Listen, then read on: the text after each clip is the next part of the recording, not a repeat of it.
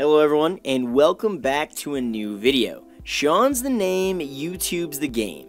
In this video, we'll be talking about YouTube end screens and how to specifically create a super high quality one from scratch.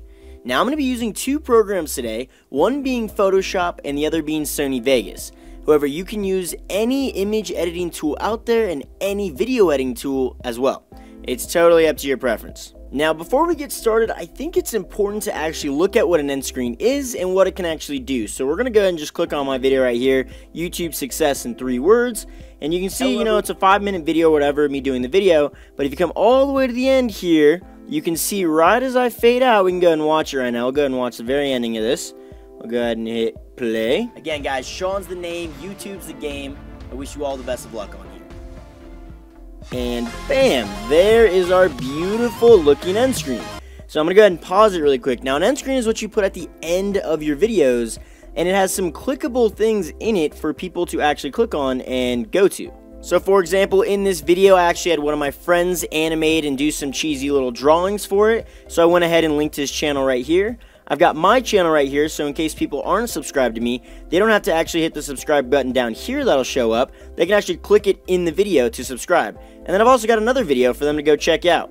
Now, end screens can really do wonders for channels, and I highly recommend you use them if you aren't already. But since you're watching this video, I'm assuming you know what an end screen is and what it can do, since you're here to find out how to actually make one. So let's actually begin and start working on creating an end screen. Now, it's actually a lot simpler than you think. So I'm going to start out in Photoshop now, and you can start out in any image-based software out there. I'm going to go ahead and go into File. We're going to go New, and I'm going to create a 1280 by 720 canvas. You want something to be video friendly. So there's our canvas right now. Now, what we design on here is what is going to show up in our end screen. Now, you can create your own image from scratch, which would take you a lot more time, or you can do what I do. Go to Google some abstract images, go ahead and import some in here. So I just grabbed this one off Google after searching for abstract image, and go ahead and stretch it to screen, and now we've got something to work with here. Now, what I look for when it comes to picking an image is really just envision what your end screen is going to look like. You can add elements like videos and channels to subscribe to and other little components. So what I would do with this image is basically put a video over here that I want to recommend to people, put maybe a YouTube channel right here, another YouTube channel right here, and that'd be a good looking end screen. It's really that simple, and I'm going to go ahead and actually import another image for you guys to actually see here. So this is another abstract image I found off Google. We're just going to go ahead and stretch it to screen here, maybe even expand it a little bit more. And now we've got this image right here. I can add in a video right here and a video right here. And there we go. We got 2 videos for this end screen. The background image really doesn't matter a whole lot because you're going to be putting your elements in front of it. So just pick something that maybe fits with the theme of your channel, whether it be the colors or whatever image you find off Google. Now, you occasionally see some end screens on YouTube that are fitted perfectly to adding in elements.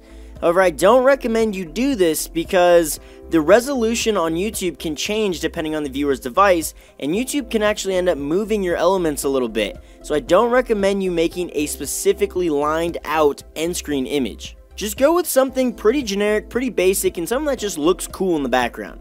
And feel free to get as creative with this as you want. Right now, just for example purposes, I'm literally just grabbing an image off Google. You can customize this, add in pictures of yourself, maybe props or something that relates to your channel. Make it fit your channel uniquely. But okay, we've got 2 images right here that I'm going to actually save, and we're going to import into Sony Vegas to actually kind of play around with and make our end screen come to life. So now that we're in Sony Vegas, we just go ahead and import our image in here, and you want it to be about 20 seconds in length, so we're going to take it out to 20 seconds exactly here, and now we have our image in Sony Vegas. Now, you can just leave it like this and really add some music in, and bam, you got yourself an end screen, but what I highly recommend is you actually make this animated and add in some movement somewhere.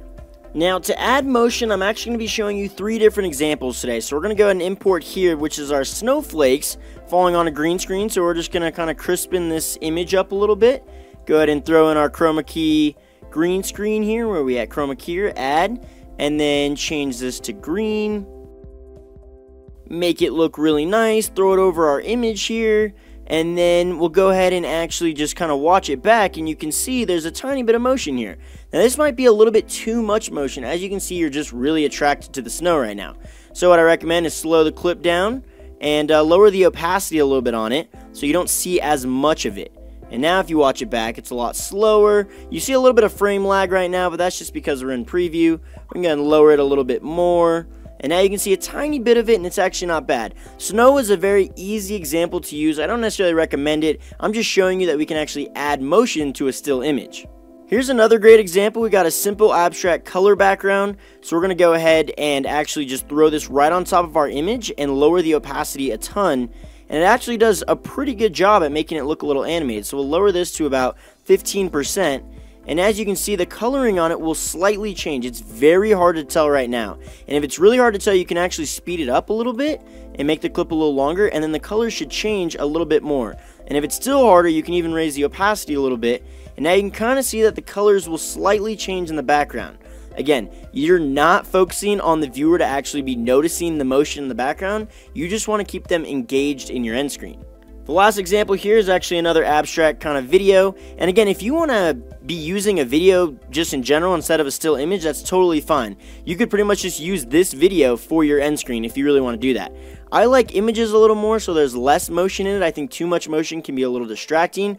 But again, if you want to just leave this like this, and you can make this your end screen, that would work just fine as well, because you've got a little bit of motion going on in the background. This one in particular is a really good example because there's not a whole lot of motion, but there is some, and it keeps the viewer engaged. But again, this last example, you'll come over here, do the same thing, and just lower your opacity a little bit, and you can kind of see about maybe till there, maybe a little lower.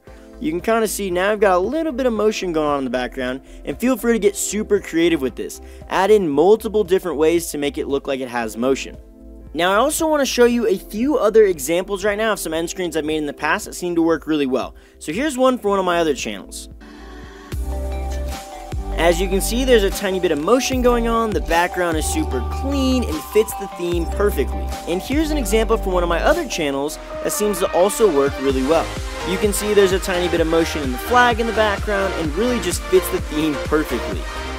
So again, try not to overthink this entire process. It's actually a lot easier than you think, and you don't need anything super insane. If you don't want to add motion and you think that's just a little bit too confusing, then totally fine. You can use a still image. I just think adding in a tiny bit of motion still makes the viewer feel like they're watching part of your video.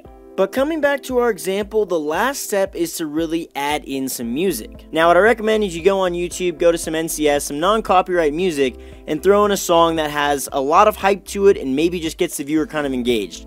So we're going to go ahead and use this song called Invincible. It's a great song. It bangs pretty well. So we'll go ahead and you see the drop right here. Now what I like to do is actually build the drop a tiny bit in your end screen.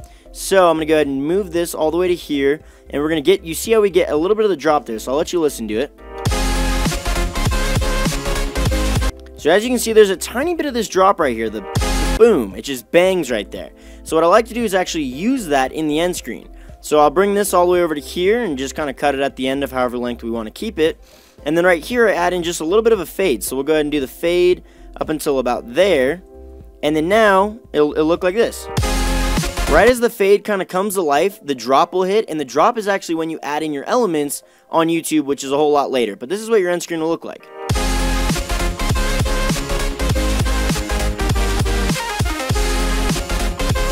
Boom. Pretty basic, pretty simple. You can add in a little bit of a fade at the end. Not necessary. If it just cuts off like that, it's totally fine as well, because it'll be the end of the video on YouTube anyway.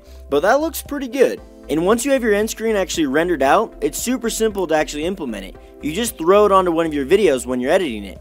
So let's say we'll go ahead and import this end screen right here. Let's say we have a video that's maybe 3 minutes long and it's 3 minutes of a black screen. And we'll go ahead and just throw this on at the very end. So say this is literally our video all right here. If I actually had a video to record, it's all right here. And then we just throw our end screen on at the very end. So basically our video would play. It would play. We'd say thank you for watching, blah, blah, blah, blah, blah. We appreciate it. Hit that subscribe button. And then our end screen would roll just like this. And boom, it would play all the way out, and then it would fade out over here, and we're good to go. So you can go ahead and actually render the entire video right there, and then upload it to YouTube. Now keep in mind, you're not totally done with the end screen process.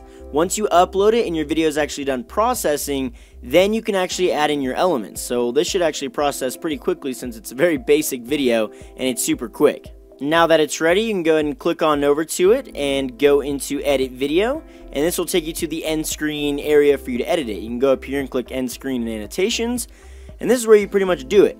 So we'll go ahead and you can see the last kind of 20 seconds of our video is loaded up right here. And so what we can do is actually, what I could do is actually import it from a video, but we're going to do it from scratch right now. So I'm going to go ahead and add in a video or a playlist. We'll do most recent upload. We'll create the element. And basically, bam, there's our video to be showed off. So remember, this is when we're just maybe thinking about doing 2 videos. I can maybe even squeeze in another element here. Let's see if we can play around. So here, we'll go ahead and do best for viewer. And then we'll go ahead and drag this one over here. And then we might even be able to add into a subscribe and add in my channel dead center in the middle. And that actually looks pretty good. That's a decent end screen right there. If we play it, you can see that these things all pop up. Now you want them to kind of pop up on the drop like I was saying earlier. So if we can kind of move these and finagle them a little bit, you can play around and make sure this is the best for your video. But then it should look something like this. Again, play around with this and make sure you're familiar with it. And once you have it set up one time, you can actually just import from video here, and I can just pick it and it'll instantly add in all my settings for my last one. So I'll import it, it will replace these ones, and it goes to exactly how I want it set up. So all you have to do is really set it up once. So here's what our 3 examples actually ended up looking like, starting with the first one. Looks nice and clean. Again, the beauty of these end screens is the fact that you can put these elements anywhere on it and it'll still look good. So you can see this one still looks really good. You got your tiny bit of motion going on in the background, hopefully keeping viewers pretty engaged. Here's our next example right here. And this one's great. Again, you can put elements pretty much anywhere in this one and make it look really solid. I like this one a lot because you can actually make this video a lot bigger than what it usually is at. If you look at this one, these videos are very small. This one is as big as you can make it, and it fits pretty decently. Now again, there is a border you're constricted to, so if I could, I would lower these elements a little lower and make that one a little bit higher, but I actually couldn't because you're restricted to a little bit of a box here, so keep that in mind, but still looks pretty solid. Then the third one is a great one because you can literally do whatever you want with it. This one, I just put one video in the middle, and you can pretty much do anything. You got that nice color scheme kind of changing in the background. And bam, I mean, it's that simple. It's really not that hard to make a very simple looking end screen that is incredibly effective. And that'll pretty much sum it up for YouTube end screens and how to actually make one. Hopefully you guys learned something new. Again, don't overthink this too much. It is a very simple process. Get creative with it, make something pretty unique, but at the end of the day, the simpler, the better. You want the main focus of the end screen to be on the elements you actually add on YouTube, opposed to actually what your end screen is all about. So just keep that in mind with a little bit of food for thought. And if you guys want some more tips and tricks on how to be very successful on YouTube, then check out my website, ShawnMalkou.com. It'll be linked in the description of this video, and it's really all over my channel.